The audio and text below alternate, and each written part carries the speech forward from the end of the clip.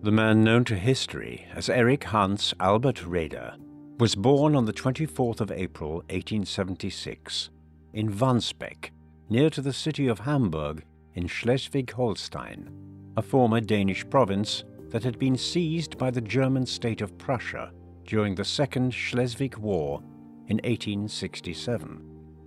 His father was Hans Raeder, a local schoolteacher, whilst his mother, Gertrude, came from a family of distinguished musicians who encouraged Erich's musical talents throughout his early years. Raeder was a gifted student and was given stern encouragement from his parents. His father was a devoutly religious man who instilled in his children principles of discipline, frugality, and obedience. Erich was the eldest of 3 children, and his upbringing had a deep effect upon his leadership style as a naval officer, as would his father's distaste for party politics and his insistence that it was to be kept out of his home. This idea of him being above party politics became ingrained into Erich's worldview from a young age, and would have a lasting impact on his life. Germany had, at the time of Erich's birth, been a collection of small and independent states that shared a common language and cultural traditions, but lacked any unity. In the 1860s, during a period in European history defined by a groundswell of intense nationalism, the large northern German state of Prussia, led by its indomitable Chancellor Otto von Bismarck, embarked on a quest to unify and consolidate the German states into a single empire. Bismarck helped to lead his country into 3 wars in the 1860s, which would establish Prussian supremacy in Central Europe, whilst binding the German states to the Prussian Emperor. The Dano-Prussian War of 1864 led Prussia to annex the region of Schleswig-Holstein in the north, whilst the Prusso-Austrian War of 1866 established Prussia as the dominant power in Germany and effectively excluded Austria from the German nation through the consolidation of German states in a confederation. Finally, the Franco-Prussian War of 1870 resulted in a dominant victory for Prussia and rallied the southern German states to unite with the north and form the German nation in 1871, the new unified state being proclaimed in the Palace of Versailles. Erich was thus born into a young, dynamic, energetic, and yet fragile nation that was eager to assert itself on the European stage and to develop its economic and political potential. Erich grew up in this world of competing empires and a rising Germany. Many Germans were thrilled by the consolidation, believing this would now allow for the German people to finally participate more fully on the world stage, particularly in developing colonies in places like the Pacific, Africa, and China. As Germany consolidated, the German Navy grew in importance and size as the crucial arm of the young nation's imperial dreams. The Navy became an essential part of any colonization scheme, and soon became a source of pride for many nationalists who believed it symbolized the hope and destiny of the German state. Unlike the army, which was still influenced by the individual German states, the Navy was a purely national project, leading many in the German middle class to see it as one of the most noble causes in the nation. In 1894, Raeder made the decision to become an officer in the Navy, despite the fact that he had up to that point been studying medicine to pursue a career as a military surgeon. Despite the sudden change in plans, his decision to change professions had the full support of his parents. He reported to the Marineschule in Kiel, the higher education institute of the Imperial German Navy, in April of 1894 to begin his training. Soon after he had entered the Naval Academy, Kaiser Wilhelm II, the German head of state, came to Kiel in order to admit his son, Prince Adalbert, to the institute. The Kaiser's arrival proved to be a defining moment for Raeder, who, after attending a ceremony where the new cadets swore an oath of loyalty to their leader, felt not only that the naval officers were elite vanguards of the new German state, but that he himself was playing a central role in the German national story. Following 6 weeks of onshore infantry drill, Raeder began service on training ships, where he learned basic skills of seamanship, including the handling of sails and navigation. After his first year, Raeder finished at the top of his class for the practical and theoretical tests. He took 2 more years of advanced training in leadership and naval tactics before graduating as a naval officer in 1897 with the highest honors. Following his graduation, Raeder received his first duty appointment in October of that year as a signal officer on board the SMS Deutschland, an armored cruiser ship assigned to the Far East. Raeder's voyage to the Far East took him to Singapore as well as Korea and Japan, but more important than his visit to new exotic locations was his observations on what seemed to him and many German officers and officials to be a concerted effort by British and American leaders to curtail the German Empire's efforts to become an international colonial power backed by a strong navy. Raeder noted that the British held the upper hand in the Far East, particularly in comparison to the relatively weak position of Germany outside of continental Europe. He also observed American hostilities towards the growing German power, a new attitude coming from the United States. After his return to Germany in 1899, Raeder was promoted and transferred to Lieutenant Zersee. In late 1901, he was appointed as watch officer on the battleship Kaiser Wilhelm der Große, which was the flagship of Prince Heinrich, the commander of the 1st Battleship Squadron. Such an illustrious posting was considered a step towards the highest ranks of the German naval command.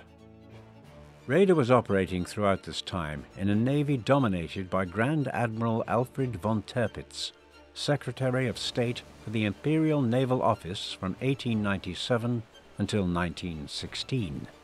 Tirpitz believed in the expansion of German naval strength so as to compete with the Royal Navy and ultimately to be a conveyor of German power on the international stage. The Kaiser put great faith in Tirpitz and helped him to pass numerous bills aimed at promoting the expansion of German shipbuilding in the late 19th and early 20th century. As Germany rapidly expanded its navy, other global powers, particularly Great Britain, the preeminent global naval power at the time, grew increasingly alarmed. German leaders and officers such as Raeder were well aware of this and were unconcerned. It was a small price to pay for global influence. Raeder was one of many German naval officers who would be greatly impacted by Tirpitz and his belief that the power of a nation's fleet was inseparable from its overall influence on the world stage and required the focus and energies of a modern state to maintain an advanced fleet.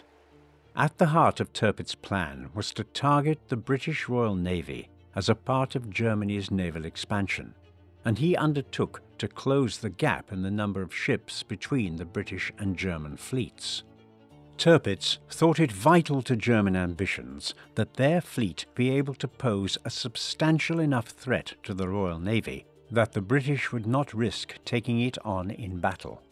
Thus, he did not need to build up the German fleet so that it could defeat the Royal Navy, but just enough so that by confronting it, the British would suffer such grievous harm that they could no longer maintain their position of global influence. This risk theory was conceived to give the Germans the space they needed to pursue their global ambitions without British interference, resembling a naval form of mutually assured destruction. Due to his obvious potential for high command and his intellectual talents, in 1903, Raeder embarked upon a 2-year course at the Marine Academy in Kiel. During this time, Raeder married his first wife, Augusta Schultz, and she gave birth to their first child in 1904, a daughter. Raeder also wrote widely in these years, producing essays on a range of issues related to naval affairs, including international law and strategy, whilst he also spent some time in Russia in 1904. Raeder's intellect and interest in strategy helped him stand out amongst his fellow junior naval officers, and in 1906 he was called to work for the Secretary of State for the Naval Office, Alfred von Tirpitz, in the News and Public Relations section. Tirpitz wished to raise support amongst the political class and the general public for his ambitious naval expansion. Raeder's position at the Naval News Bureau brought him into close working contact with Tirpitz, and he was able to observe the way in which the Admiral handled relations with the Reichstag, the German parliament, and observed how the Navy was positioned as an institution upholding national unity. He worked with Tirpitz to help lobby the Reichstag to pass another Navy law in 1906, further escalating the Anglo-German arms race. Following his 3-year service in Berlin, Raeder returned to the sea and was appointed as naval officer on board the Kaiser's personal yacht, the SMS Hohenzollern. This position put Erich in direct contact with the head of state, and indeed Raeder would always hold admiration for the emperor and remained in some form of contact with him until Wilhelm's death in 1940. By 1911, Raeder was a lieutenant commander, and the following year he was assigned to serve as the top staff officer to the Admiralty in the scouting forces. He was thus in a key position to observe the naval operations in the last years before the outbreak of war on the continent. By 1914, he could observe the concerns of the German High Command over the likelihood of a British naval blockade, concerns that turned out to be deeply prescient. On the 28th of June 1914, when Erich Raeder was 38, shots rang out on the streets of Sarajevo in an event that would live in infamy as the trigger for the greatest conflict the world had yet witnessed.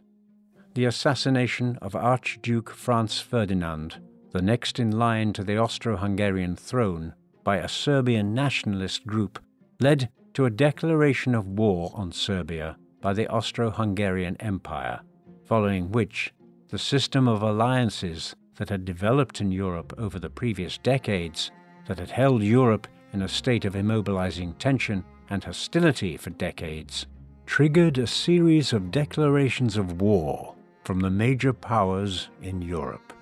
Russia began to mobilize its armies to defend Serbia on July the 30th, which prompted Germany, who regarded Russia as its most dangerous rival, to begin its own mobilization.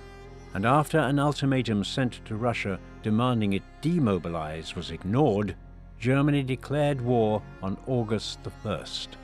France, whose government and people held deep resentment towards Germany following the humiliation of the Franco-Prussian War of 1870, was bound by alliance to support Russia.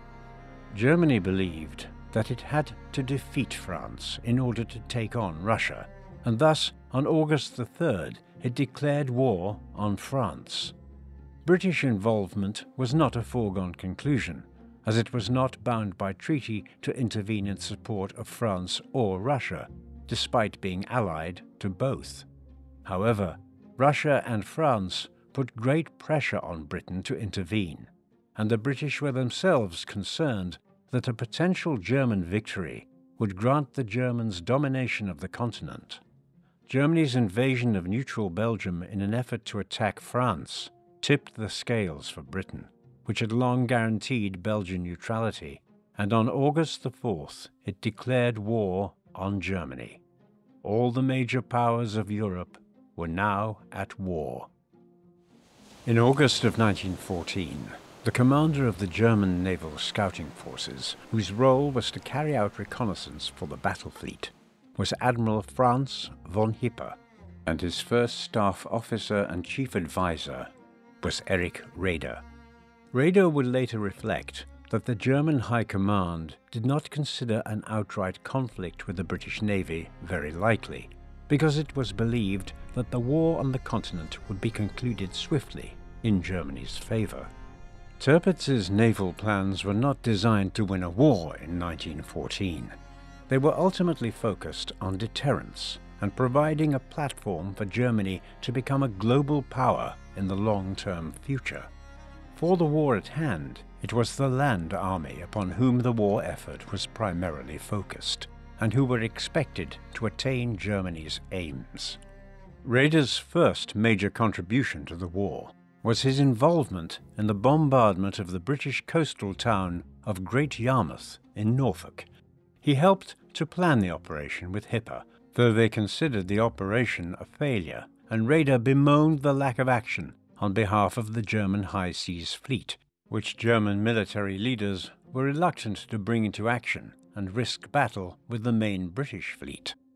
Raeder experienced his first battle on the 24th of January 1915, when a German squadron, composed of battle cruisers, in an attempt to attack British fishing vessels, were intercepted by the British Grand Fleet, and the Germans were forced to make a fighting retreat. The Battle of Dogger Bank saw the Germans lose a battlecruiser, the Blucher.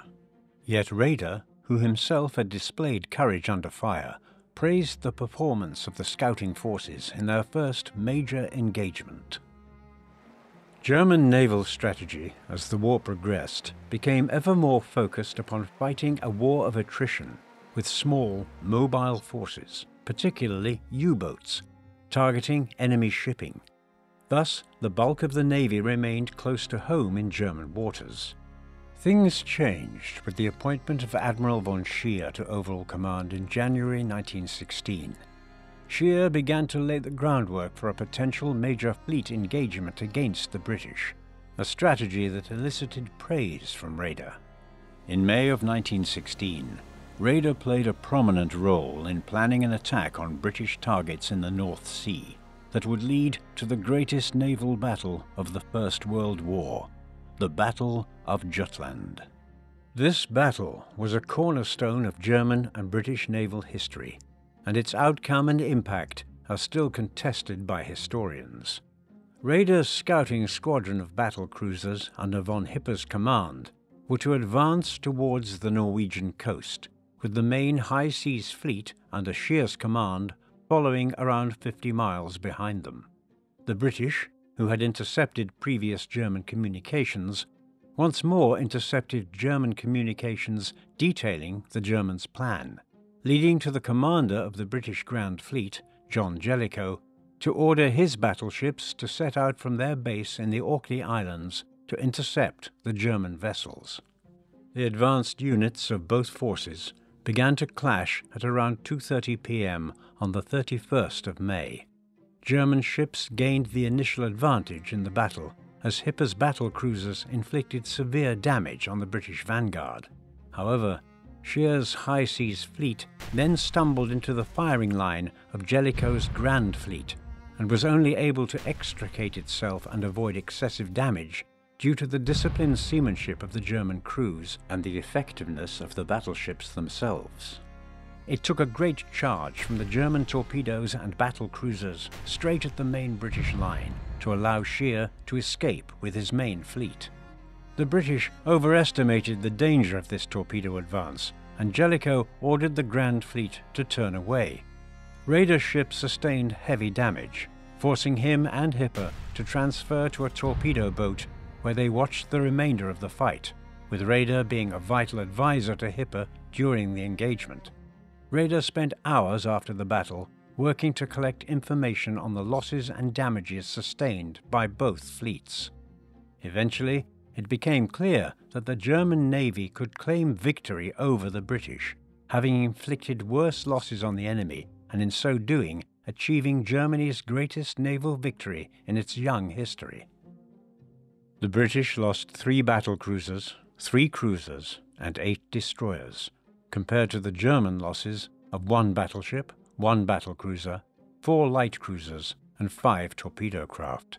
Whilst British personnel losses had been heavy at over 6,700 men killed or wounded, in contrast to the loss of little over 3,000 for the German High Seas Fleet. This represented the bloodiest single day in the history of the British Navy, and the initial German reaction was jubilant, the German press advertising their triumph to the nation and to the world.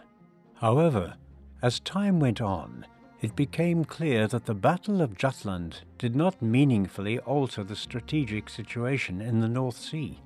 The Royal Navy, which was able to withstand such losses, remained dominant in the North Sea and posed a continual risk to the German High Seas Fleet. Historians tend to view the Battle of Jutland as a strategic victory for the British in the long run, as the German fleet remained contained for the remainder of the war, and the British blockade of Germany was never broken. The failure of Jutland to make a dent in British naval dominance led to a turn in strategy towards unrestricted submarine warfare on the 1st of February 1917, as the Germans focused on using U-boats to attack Allied shipping lanes, and Raeder and the German fleet were forced to support this strategy. Raeder supported the decision to engage in unrestricted submarine warfare, though he would later state that he regretted the failure of diplomacy which led to the entry of the United States into the war against Germany.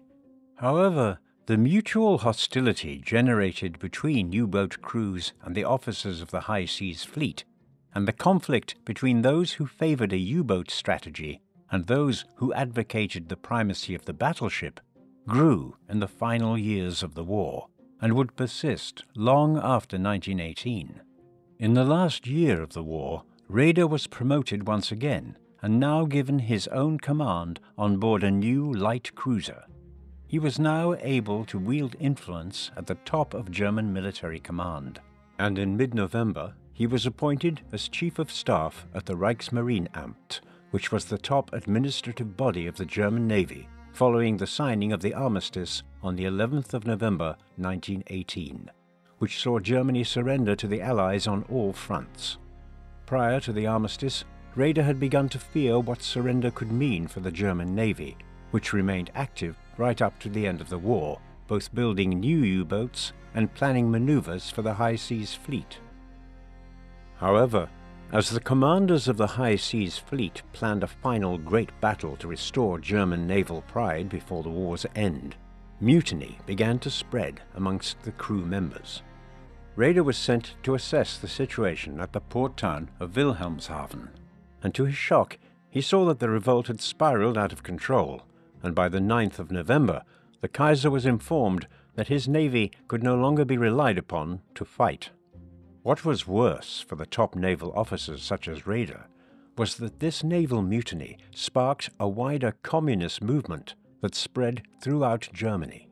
Raeder later argued that the communist parties had organized a plot against the navy, and he partially blamed the inactivity of the High Seas Fleet for sparking discontent in the ranks of the sailors.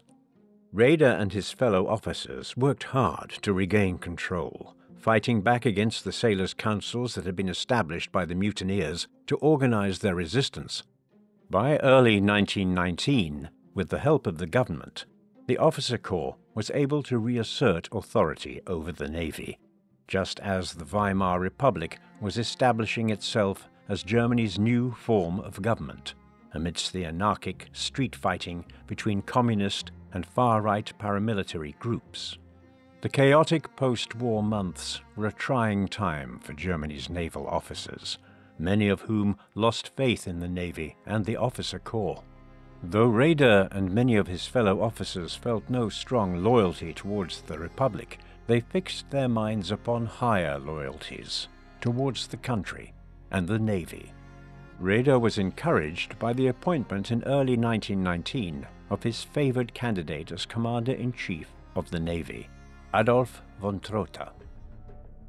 Under the terms of the Treaty of Versailles, Germany's naval force was dramatically cut back, with only 15,000 men permitted to serve, along with a total prohibition of submarines.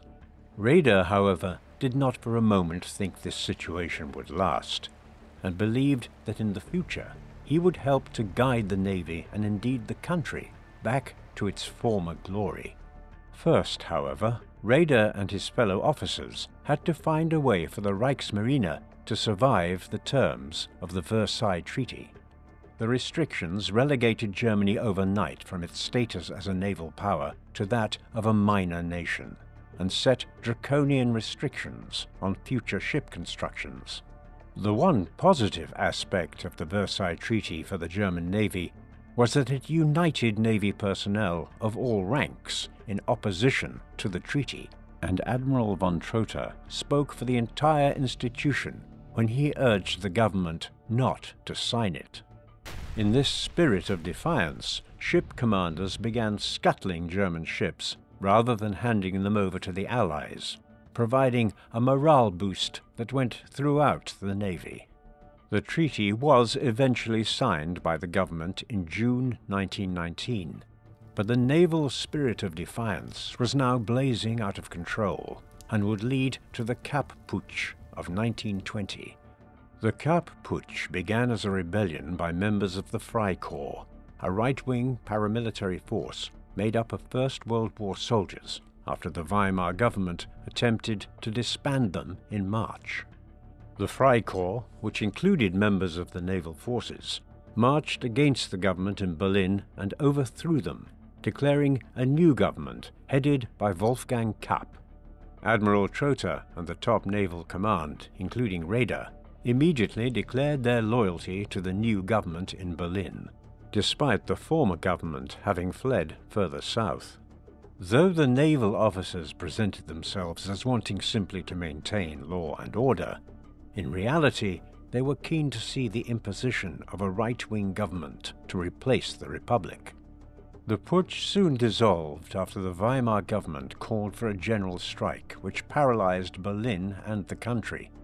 Even within the Navy, many of the ordinary crews did not share the officers' support of the Kapp Putsch and instead supported the general strike. This was a double-edged embarrassment for the Naval High Command, because not only had they thrown their support behind a failed coup attempt, but they had been unable to prevent splits emerging between naval crew and officers for the second time since the end of the war. The government and public opinion of the Navy had never been lower. Trotha was removed from command. Raeder himself was investigated for his role in the affair, and though exonerated, he was pressured to take an out-of-sight role in the Naval Archives to help write the official naval history of the Great War. The post-war years had been traumatic for Erich.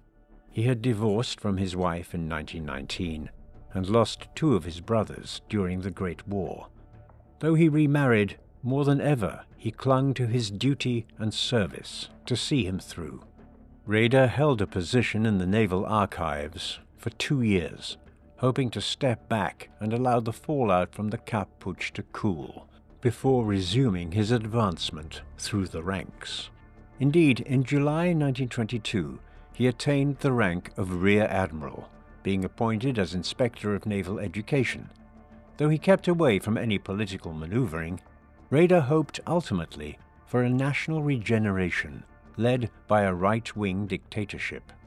He believed that the nation could only be brought back to its pre-war greatness through these means. Accusations of Raeder and the Navy's close ties to right-wing anti-republican reactionary groups continued through the 1920s. In 1928, the Navy was shook by the Lohmann affair, which revealed the use of secret funds to support illicit rearmament. This crisis led to the removal of many of the German Navy's top officers and opened the opportunity for Raeder to reach the pinnacle of the Kriegsmarine. Though he played down his interest in the role of Navy Chief, Raeder thought himself to be the most suitable candidate for the role, as did many of the top naval officers. Though there was considerable resistance to his appointment by much of the press and left-wing groups, who saw him as a right-wing reactionary and a threat to the Republic, nevertheless, Defense Minister Groener had faith in Raeder, and in October of 1928, at the age of 52, Raeder was promoted to the rank of Admiral and made Chief of the Naval Command of the Kriegsmarine. Raeder immediately set about establishing his absolute authority over all aspects of naval administration and creating a unified system of loyalty to him and his principles. He understood that in order to achieve its aim of rearmament and regaining its lost power and prestige, the Navy had to regain popularity with the government and with the German people at large. Raeder believed the chaos in the Navy's top ranks and the inability to show unity throughout the Navy in the post-war years had been at the root of its struggles. Raeder's directives and guidelines for naval operations, issued a year after he took command, were, by his own admission, authoritarian in character, but he was determined to create loyalty and unity throughout the Navy by any means necessary. The central government, though not the Reichstag, was supportive of Raeder's ambitions to restore Germany's naval strength, and in 1928 supported the establishment of a secret budget to fund rearmament, even though this technically violated German law under the terms of the Versailles Treaty. Though Raeder sought to avoid any more political fallout, he was well aware of political radicalism within the Navy, which in 1929 was primarily the influence of the National Socialist movement within the naval ranks amongst the officers and crew. Into the early 1930s, the support for the Nazi Party grew amongst these men as the younger officers and crew were increasingly frustrated with the Republic's stance on rearmament and foreign policy. Reports from his admirals informed Raeder of this support, and they even warned of the Navy's loyalty in the event of a seizure of power by Hitler. Raeder was still personally hostile to the Weimar Republic. However, since the elevation of Germany's most iconic First World War general, Paul von Hindenburg, to the presidency, his attachment to the government had grown, and he was keen to support Hindenburg wherever possible. As he became aware of the growth of the National Socialist movement, Raeder was keen to learn more about the Nazis and their potential impact upon the Navy. He was wary of Hitler, who in his book Mein Kampf had dismissed the importance of German naval power and overseas colonies whilst criticizing the naval leadership of World War I. Despite this, Raeder still hoped for the success of the National Socialists, as he supported their nationalistic military empowerment stance and their fervent anti-communism. Raeder still viewed communism as a far greater threat to the Navy. Hitler's appointment as Chancellor in 1933 was welcomed by most of the naval officer corps, including Raeder, heralding what they believed to be the long-awaited leader who would rekindle German national pride and place the military and the Navy once again at the center of the national body politic. Raeder now set about the task of convincing Hitler of the Navy's importance for the latter's plans of national regeneration.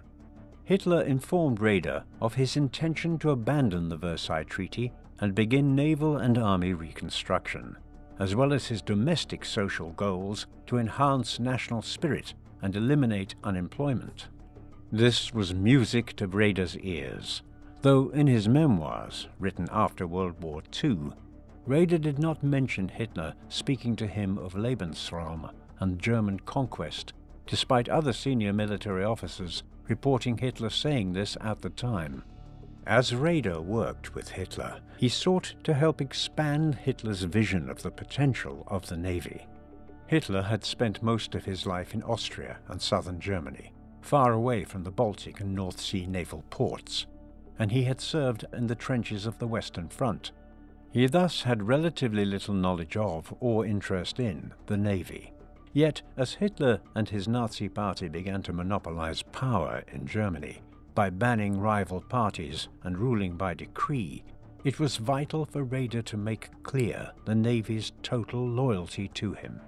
The Navy thus enthusiastically joined the Third Reich, with the top command encouraging obedience and respect towards the Nazis and merging naval history with the vision of the National Socialists, much to the satisfaction of the Nazi propagandists.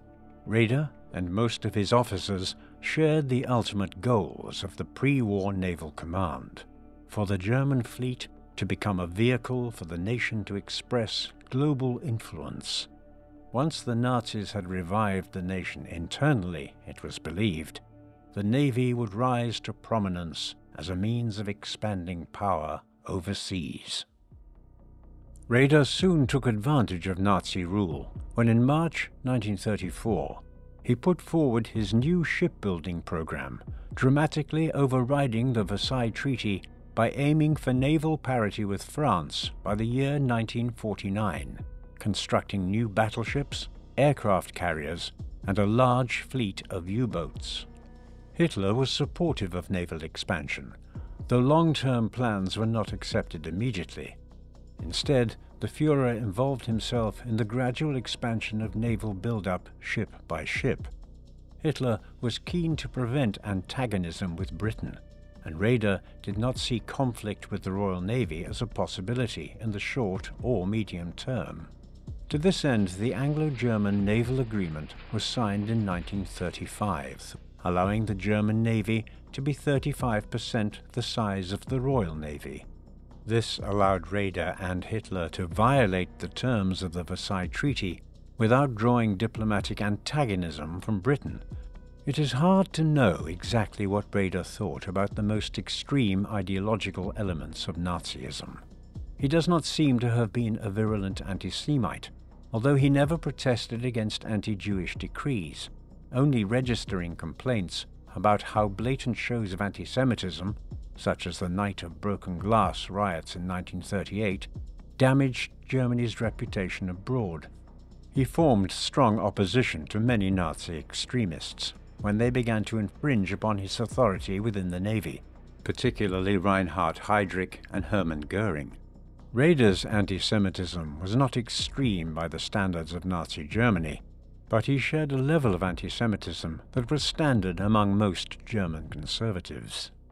In February 1934, when an order was made to discharge any Jews serving in the Navy and armed forces, Raeder carried these out without any hint of protest, and even before this, the Navy had long maintained an unwritten policy of refusing to accept Jewish officers.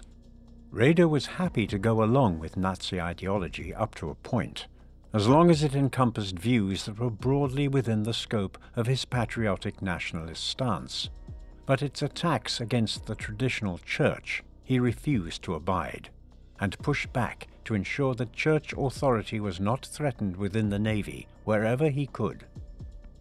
As the 1930s progressed, Hitler steadily increased his authority over the German military, becoming Supreme Commander of the Armed Forces in 1935.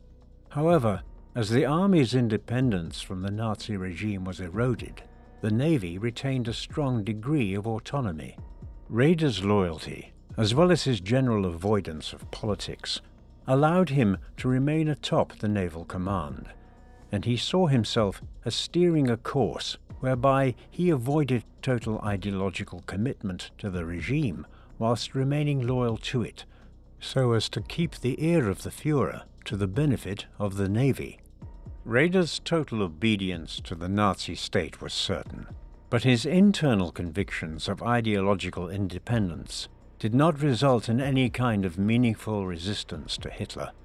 In 1937, Raeder presented his vision for the German Navy's global role to Hitler and the Nazi High Command, and how naval expansionism could aid the Führer's own expansionist goals by ensuring Germany was well supplied and unable to be choked by a naval blockade, as it was during the First World War.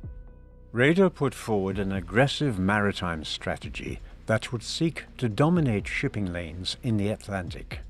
Then in November of 1937, it was Hitler's turn to lay out his foreign policy plans to his top generals. Known as the Hossbach Memorandum, this meeting marks a sharp radicalization in the foreign policy goals that Hitler was willing to declare openly to his army. He spoke of his desire for annexation of Austria and Czechoslovakia as soon as was possible, and Germany's need for Lebensraum and his plans to attain this in Eastern Europe through military conquest. By 1938, naval war against Britain was becoming increasingly probable, where previously Hitler had sought to avoid it. As Hitler became more determined to move against Czechoslovakia, and Britain's opposition to this was made clear, Raeder and his officers began to plan around a conflict with the Royal Navy. The England Memorandum of 1938 set out the challenges in combating the Royal Navy in any future conflict, and it set out what would become an integral part of German strategy, that is, the policy of focusing attacks upon commerce and waging an economic naval war.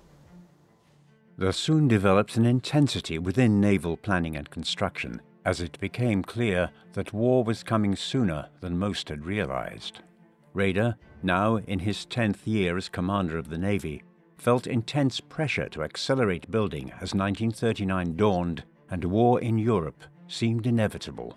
In March 1938, Germany and Austria had unified in the Anschluss, in violation of the Versailles Treaty, and on September 30th of that year, the Munich Agreement was reached, whereby France and Britain agreed to Hitler's annexation of the Sudetenland in Czechoslovakia, in return for a promise of no further German territorial expansion. In January of 1939, therefore, Raeder put forward the Z Plan. This outlined the construction of 10 battleships, 4 aircraft carriers, 5 heavy cruisers and other vessels in order to take on the Royal Navy, whilst also ordering around 250 U-boats to be built. Raeder targeted this to be done by 1948, but Hitler insisted on 1944. The importance of the Z Plan was that Raeder brought it forward alongside a demand that the Kriegsmarine, the Third Reich's successor to the Reichsmarine, be given priority with regards to resource allocation ahead of the Army and Air Force, in order that Hitler's targets for naval construction be met. Hitler's approval of the Z Plan, along with his prioritization of the Navy amongst the German armed forces on the 27th of January 1939, seemed a vindication of Raeder's relationship with Hitler and a triumphant moment for the Navy. The plan, however, was hopelessly ambitious and represented Raeder being drawn towards building a grand fleet rather than preparing properly for a commercial war. The Z Plan also broke the terms of the Anglo-German Naval Agreement of 1935 and may have helped push Britain towards war. Changing circumstances soon saw the plan fade and the naval prioritization of resources dissipate. In the autumn of 1939, the German fleet was not complete nor ready for a global war. Hitler and the German High Command remained ultimately focused upon the continent rather than future battles on the high seas, and whilst war with Britain was not in Raeder's interests for some years, Hitler's pursuit of his goals on land forced the Navy to be dragged along with him into a war that they were not yet ready to fight. In April of 1939, Hitler made Raeder a Grand Admiral, a rank not held by any other naval commander. Weeks later, Hitler formally abrogated the Anglo-German Naval Agreement. Yet Raeder had faith that Hitler would manage international diplomacy so as not to provoke world war in the immediate future. Raeder's supreme faith in the Führer showed its first cracks when Hitler invaded Poland on the 1st of September 1939. Following the invasion 2 days later, Britain and France declared war on Germany. Raeder recorded his reaction, stating that, "Today the war against England and France broke out, which the Führer had previously assured us we would not have to confront until 1944, and which he believed he could avoid up to the last minute." Raeder stated that his naval forces were in no way ready for the conflict with the Royal Navy, and that in spite of a well-organized fleet of U-boats, they were still too weak to exert a decisive influence on the war. Nevertheless, Raeder resolved not to allow the Navy to be the mostly passive observer that it had been in the First World War. The start of the war shifted Hitler's priorities towards the land war on the continent and towards the Soviet Union, with the Navy never again receiving priority in terms of resource allocation. Raeder wanted more attention focused towards the global war at sea against Britain, whose Royal Navy had proved a decisive factor in the last World War. Along with Karl Dönitz, commander of the Navy's U-boat squadrons and mastermind of Germany's attacks on Allied shipping in the Atlantic, Raeder pressed Hitler to expand U-boat production, though production never reached the levels that were required. Raeder was encouraged by the early success of German ships in attacking British vessels, with many Royal Navy ships sunk in the opening weeks by Germany's sudden attacks on the shipping routes. Raeder sought to build on this with a campaign to lay mines along the east coast of Britain, which succeeded in causing damage to a number of British ships. As the German army geared up to strike west after the successful invasion of Poland in late 1939, Raeder saw an opportunity for the Navy to make a major contribution to the war effort. The reputation of the Navy had been dinted in the eyes of the Führer during the Battle of the River Plate off the coast of South America. The Graf Spee, a damaged German ship facing a British force, was scuttled by its captain, thus saving the lives of his men, rather than fighting to the death. Hitler firmly believed that German forces everywhere had to fight to the last man, and was furious upon hearing of the scuttling. Raeder emphasized to his men that they must fight to the death rather than surrender, and he now looked to redeem the Navy in the eyes of Hitler. Raeder had long been considering moves against Scandinavia to take advantage of its geography. In particular, the Norwegian North Sea coast had numerous locations for German naval bases, from where a more effective U-boat campaign against British shipping could be launched. In addition, the occupation of Norway would prevent Allied forces linking up with the Soviets through Finland, whilst also protecting vital iron ore shipments from Sweden, and Raeder believed the British to be planning for a Norwegian occupation of their own. In October 1939, with the approval of Hitler, planning for a Norwegian campaign was underway. The Allies saw Norway as vital to the German war effort, as German steel production was reliant upon iron ore from Sweden that was exported to Germany through Norway, and particularly through the crucial port of Narvik. As the Allies realized that German plans for an invasion were underway, they decided to challenge the Germans by making invasion preparations of their own. On April the 9th, German troops moved into Norway in a lightning attack, whilst Norwegian waters swarmed with German ships. German troops rapidly seized Oslo and a number of key ports along the coast. At the same time, Germany sent ships into Copenhagen harbor to land their troops and seize control of Denmark. As German troops moved up through Norway, combined attacks by land and sea targeted its northern ports, with German destroyers landing troops to seize the important port of Narvik. The Allies focused their counterattack on Narvik and managed to retake the port from the Germans on the 28th of May. However, with the collapse of the French armed forces by mid-June, the Allies found little reason to continue holding the Norwegian port and had evacuated Norway, leaving it in German hands.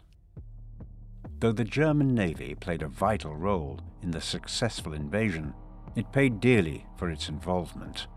As the Allied submarines mobilized, they caused severe damage on German transport ships, whilst dive bombers sank the cruiser Königsberg in Bergen Harbor.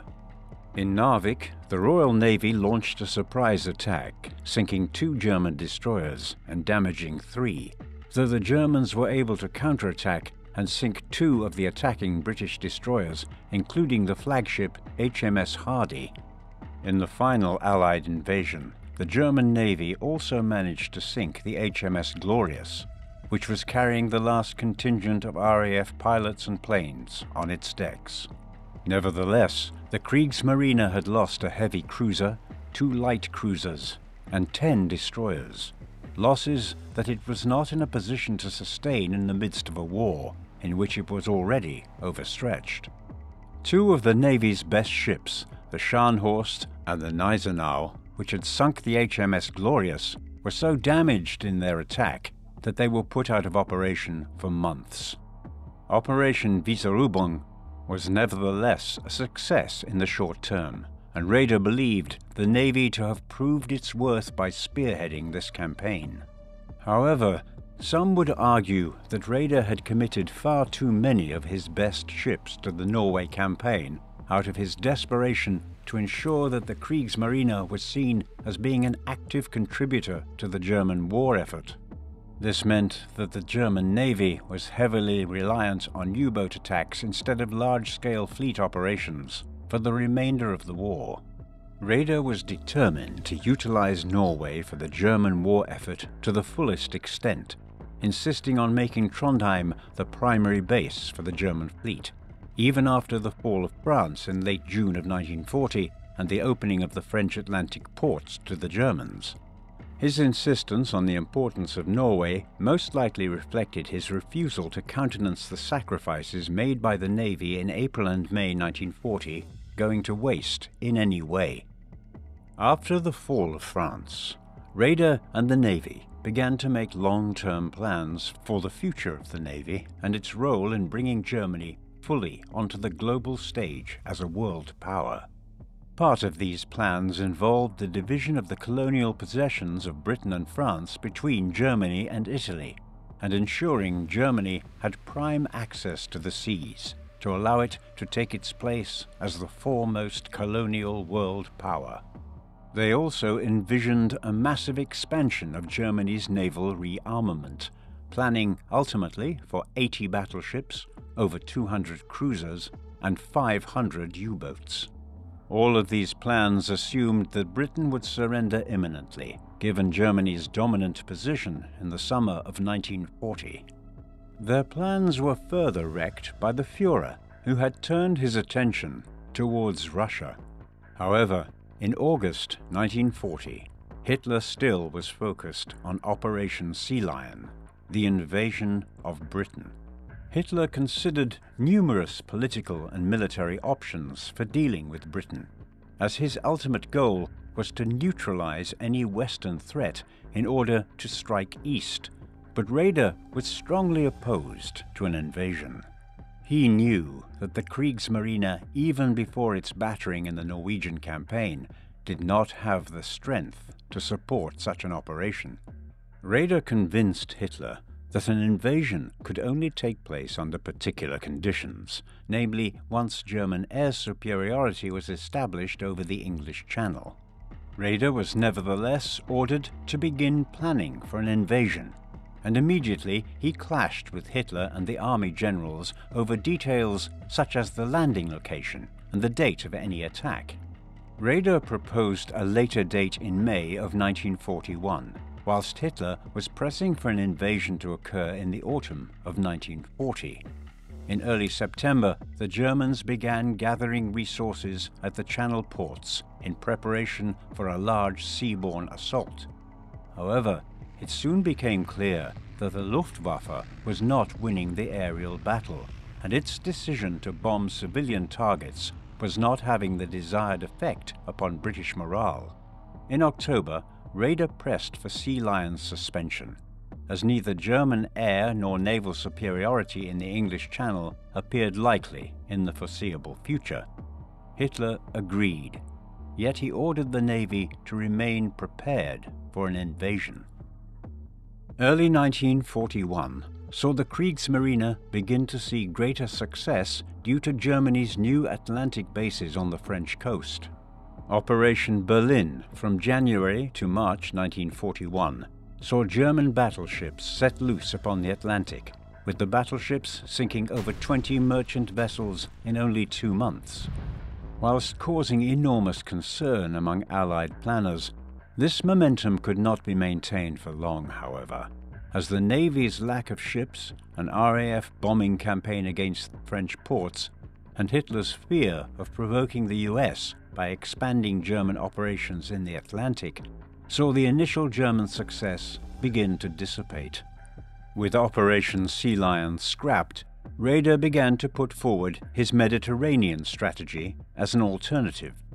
Raeder believed this strategy would allow Germany to strike at Britain on the periphery and dominate a sea that was vital to Britain's shipping lanes, whilst giving Germany a foothold towards advancing her global ambitions by claiming bases in North Africa and the Mediterranean. Raeder's plans included seizing the Suez Canal, occupying North Africa, and taking the Canary Islands and Azores as Mediterranean bases. Though promising, his Mediterranean plan was thwarted by Hitler's relative lack of interest and the Italian presence in the region, which the dictator of Italy, Benito Mussolini, insisted on being his sphere of influence. German troops thus only came to North Africa upon Italy's request for aid in 1941. This was the Africa Corps under General Erwin Rommel, and by that time the goals were more limited, as Hitler's attention was firmly set towards the east.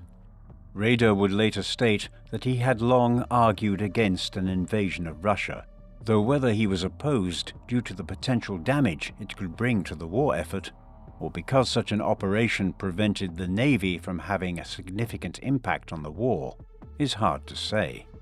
Hitler promised Raeder that once Germany's last great enemy on the continent had been dealt with, then focus would turn again to the global war against Britain's navy.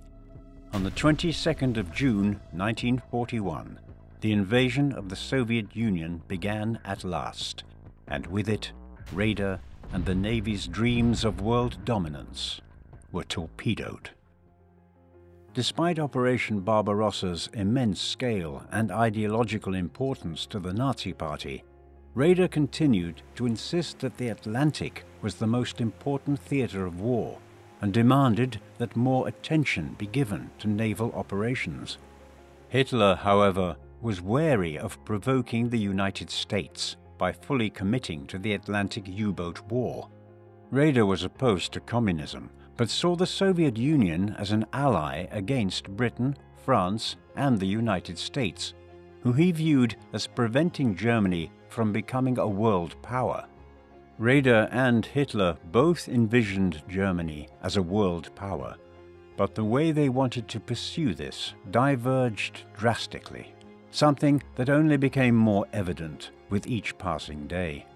Hitler was also frustrated at the sinking of the great battleship Bismarck in May of 1941.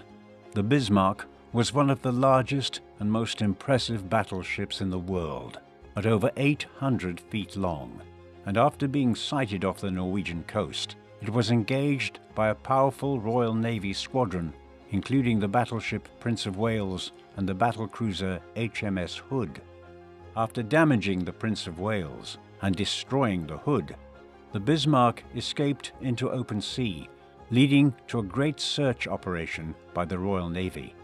The Bismarck was found near the coast of occupied France and bombarded by torpedo bombers, which rendered the ship immobile, before being attacked by a British fleet. Eventually, the order went out to scuttle the ship to prevent it falling into enemy hands, and only 115 of a crew of over 2,200 men survived. The sinking of the Bismarck, a great blow to German prestige, fatally undermined Hitler's trust in Raeder for the remainder of the war, and Raeder was ordered to prevent any more damage to Germany's major capital ships. Throughout 1941 and even earlier, Raeder had been hoping for the entrance of Japan into the war against the United States. He realized that the opening of conflict in the Pacific theater would divert Allied forces and distract America from the Atlantic, allowing the Kriegsmarine to isolate Britain. The Japanese attack on Pearl Harbor in December 1941 made this hope a reality, opening a new ocean front in the war. However, whilst this was theoretically advantageous for Germany, its navy lacked the capacity to coordinate a global maritime war with Japan against the Allies, creating new frustrations for Raeder and his admirals.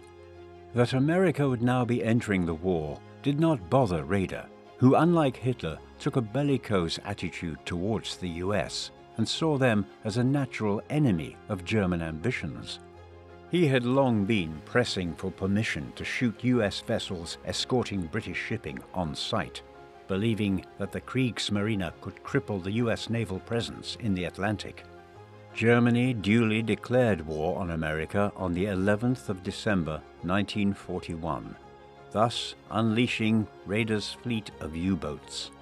The late spring and summer of 1942 saw German U-boats cause devastation against the American Navy, the height of their effectiveness against the US in the war.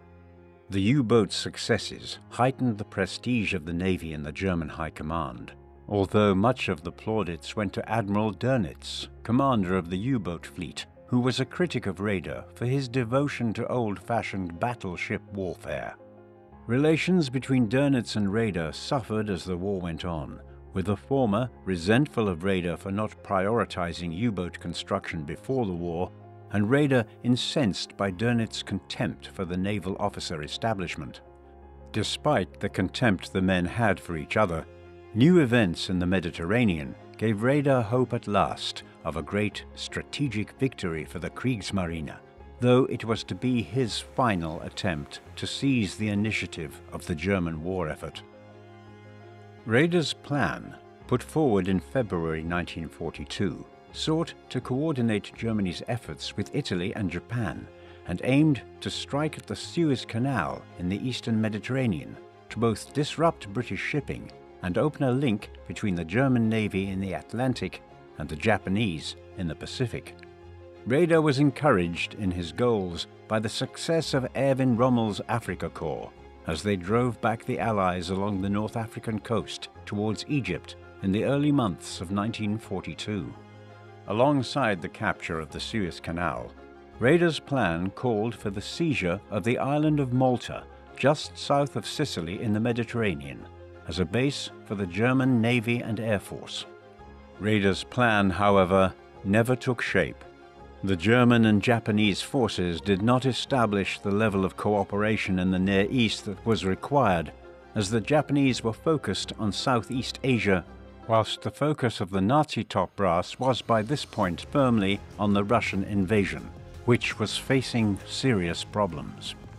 Raeder could not bring the cooperation of land, air, and sea forces to bear, nor were the Germans able to destroy the Allied defenses on Malta despite a concerted bombing campaign.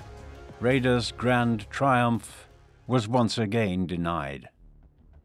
In November of 1942, Allied forces made surprise landings in North Africa in Operation Torch, setting the Axis powers onto the defensive in the Mediterranean theater and signaling the end of Raeder's ambitions in the Near East. Though German U-boats continued to be successful in the Atlantic, traditional warships were bottled up in ports surrounding continental Europe. This further diminished Raeder's prestige, as his advocacy for surface ships and their role in the Atlantic came to be seen as a failed strategy. Since the Bismarck's sinking, surface ships had hardly played a role in the Atlantic theater. Raeder became increasingly disillusioned with the war effort, and with the Führer. The fatal incident occurred in late December 1942, when a German surface squadron in the North Sea spotted Allied shipping heading towards the northern Russian port of Murmansk. With the Eastern Front in a serious situation for the Germans, Hitler was desperate for the convoy to be sunk, as Allied shipping was vital to supplying the Soviet war effort. The German squadron reported their approach to the Allied vessels and then reported that they had engaged. Confused communications meant that Hitler was convinced that the Allied ships had been sunk. However, when he found out later that the German ships had actually taken damage before evacuating, he was incandescent with fury. His explosions of anger at Raeder and the Navy reflected his despair at Germany's failing war effort overall. But instead of aiding the cause, it instead damaged Hitler's relationship with the Grand Admiral beyond repair, as Hitler had attacked not just Raeder, but the honor and spirit of the Navy itself. Raeder was not suited to the world of cutthroat political intrigue that now surrounded Hitler, and as he refused to spend his time lingering in the Führer's inner circle, he became more isolated from the center of decision-making.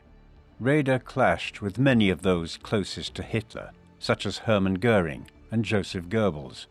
Admiral Karl Dönitz, an ideologically committed Nazi, was far more popular than Raeder with Hitler's inner circle, and as an increasing rift developed between Raeder and Dönitz over U-boat policy, the latter came to be seen more and more as the leading figure in the Navy, and Dönitz himself became more contemptuous of Raeder's authority. Dönitz was known to ridicule Raeder's obsession with battleships, which he labeled as dinosaurs. In January 1943, just weeks after Hitler's furious criticism of him following the failure to intercept the Murmansk shipping convoy, Raeder met with Hitler and asked to be relieved of his duties at the end of the month, an offer Hitler readily accepted.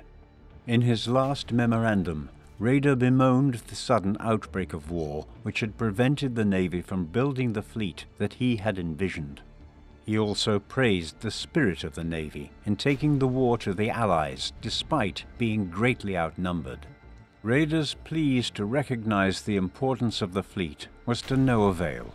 Shortly after he departed, Hitler and Dönitz decommissioned the Navy's large surface ships to focus upon U-boats, tanks for the Eastern Front, and Western coastal defenses. Germany was now well and truly on the defensive, and Raeder's ambitions, held by the old naval establishment since German unification for a grand surface fleet to dominate the globe, were finished. Raeder made no attempt to denounce Hitler or the Nazi regime. Far from it. Upon his stepping down from command, he urged the Navy to retain the utmost loyalty to Hitler and to the National Socialist State. In his retirement, Raeder stayed out of the war for its remainder, though he visited Hitler shortly after the assassination attempt against him on the 20th of July 1944 to assure him of his personal loyalty. As Soviet troops approached Berlin, Raeder would not countenance fleeing the city and remained to see the unconditional German surrender on the 7th of May 1945. Raeder was placed under house arrest by the Soviet military and was then sent to Moscow as a prisoner of war, though he was well treated. When he learned that he was to be tried as a war criminal by the Western powers, Raeder was shocked and contemplated serving for the Soviet Union as an alternative. Raeder nevertheless appeared at the Nuremberg trials, where an international military tribunal was held to prosecute Nazi leaders for their crimes against humanity and international peace. Officers from the US and Royal Navy urged against prosecuting Raeder and Dönitz, but these objections were overridden by the prosecution. Raeder's trial lasted for 6 days, from the 15th to the 21st of May 1946. The tribunal did not allow the presentation of any evidence regarding the actions of the Allied powers, which Raeder found particularly galling. During the trial, he had to defend his actions in building up the Navy in violation of the Treaty of Versailles, which he insisted was built up for defensive rather than offensive purposes, and his support of Hitler. Raeder defended himself at all times, seeking to protect the independence of the Navy, and he insisted that the Navy was not ready for war in 1939, and thus he had not sought conflict. Raeder stated that he had no knowledge of the Holocaust, and that if he had, he would have moved to intervene. Above all, he insisted that he had fought the war fairly, as a soldier rather than a criminal. In the end, Raeder was found guilty on counts of conspiracy to commit crimes against peace, waging a war of aggression, and war crimes. He was sentenced to life imprisonment. Raeder requested to be executed by firing squad instead, but this was denied. There has been debate amongst historians as to whether this judgment against Raeder was excessively harsh. Raeder's waging of war is not judged by most to constitute war crimes, as the German Navy fought no differently than the Allies at sea. However, Raeder's tenacious support of the Nazi regime once they were in power cannot be denied, and even if he was not involved in the most hideous aspects of the regime, support from top military men like him enabled the Nazis to take hold of the German state apparatus and inflict horrors against humanity. Raeder, now 70 years of age, was imprisoned at Spandau on the outskirts of Berlin. Previously used to intern opponents of the Nazi regime, it now housed Raeder along with 6 other high-profile Nazi leaders who were found guilty in the Nuremberg trials. These included Karl Dönitz, Albert Speer, and Rudolf Hess.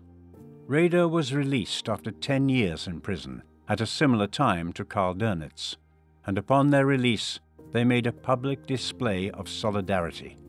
His release had long been campaigned for by his family and by his naval colleagues. He spent the final years of his life working on his memoirs, which he published in 2 volumes in 1956 and 1957, under the title Mein Leben, My Life. The focus of this work was on portraying a sympathetic and positive picture of the Navy and Raeder's role within it.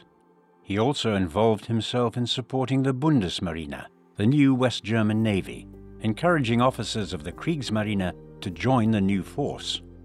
Though he attempted to stay out of public attention, he was a controversial figure in national politics when his legacy was invoked by the new naval leadership, and his attendance at some naval events also stirred controversy over the past.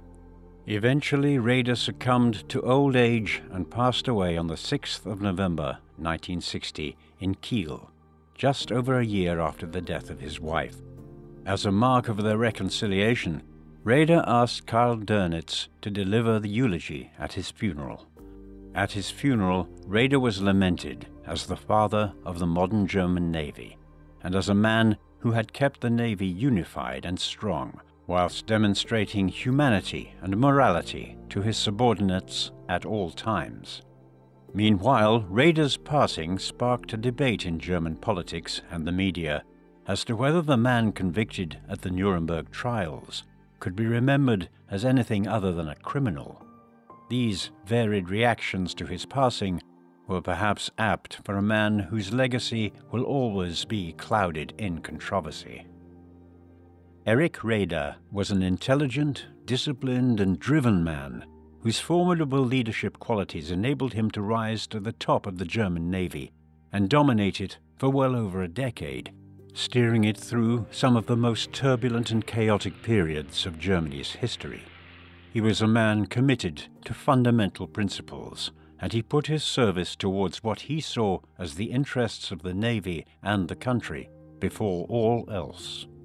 He never abandoned his commitment towards the Navy and towards his country, serving them as best he could, even when it would have been easier for him to abandon them. Nevertheless, whilst one cannot fault Raeder for the level of his commitment to his core principles, one can very easily argue that his commitment blinded him to what the true interests of his country and the Navy were, and that they rendered him blind in the face of an evil that was increasingly recognized by others. In his belief that Hitler would revitalize the Navy and the country, Raeder pledged total loyalty to him, and these soldierly instincts persisted even as the Nazi regime drove the Navy and the country to destruction. Other army officers like Stauffenberg and Rommel eventually turned against Hitler, whilst Raeder stayed totally loyal to the very end, and though he was a Navy man before he was a Nazi, he still wore the golden Nazi Party badge on his uniform with pride until the end of the war.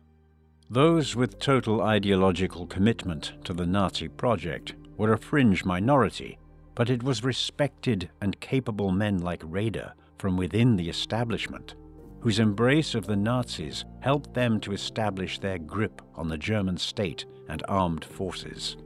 For this, history will always judge him harshly. What do you think of Erich Raeder? Was he a war criminal who was as guilty as his fellow Nazis? Or was he simply a loyal sailor who avoided controversy and supported his nation's government no matter what? Please let us know in the comments section. And in the meantime, thank you very much for watching.